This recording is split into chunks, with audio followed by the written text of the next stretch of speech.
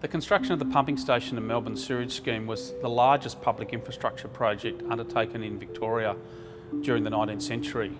Well, there'd been many attempts to try and introduce a proper sewage system into Melbourne. It really followed on from the great infrastructure projects in places like London in the mid-19th century.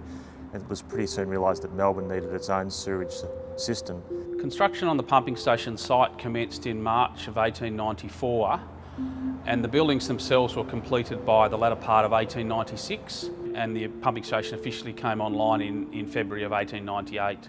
Spotswood was chosen as the location for the pumping station because it's close to the mouth of the Yarra River. Melbourne's built on a large, wide open basin, and so naturally the easiest way to design a sewage system was to have most of the sewers gravitating to the mouth of the river. The construction of the Melbourne sewage scheme and the pumping station played a key role in Melbourne's economy during the 1890s, at a time when there was a lot of unemployment. Thousands of workers were employed actually building the sewers and the pumping station, and hundreds more worked in the factories that supplied a lot of the bricks, the cement, and also the iron pipes and machinery and so on that were used in the construction. The original engines for the pumping station were built by Thompson's of Castlemaine, and that probably didn't work out so well because the first Thompson's engines were not that great. They were of a design that hadn't been used previously in Australia, and although this was a very experienced engineering company, it was largely an untried design for Australian conditions.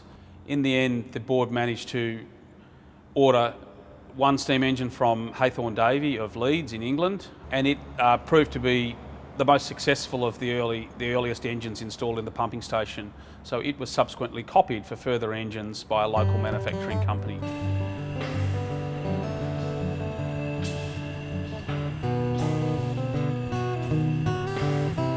After the First World War, when additional pumping capacity was required, the board sought tenders for electric pumping machinery and installed the first generation of electric pumps. By operating the pumps with electricity, they could substantially reduce their running costs here at the pumping station itself.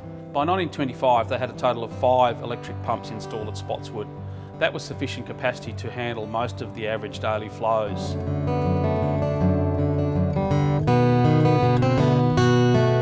The pumping station finally closed in the mid-1960s, largely because of the age and poor condition of the rising main pipes between Spotswood and Brookland.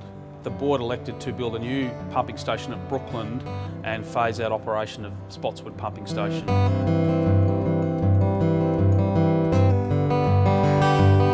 The pumping station provides an extraordinary insight into Melbourne's early history. Not only was it a vehicle for improving the sanitation and public health of the city, but it was also an amazing engineering milestone.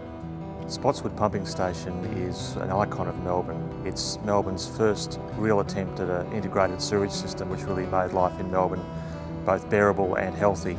And it's one of the real undiscovered treasures of Melbourne that people are quite amazed when they come and discover for themselves.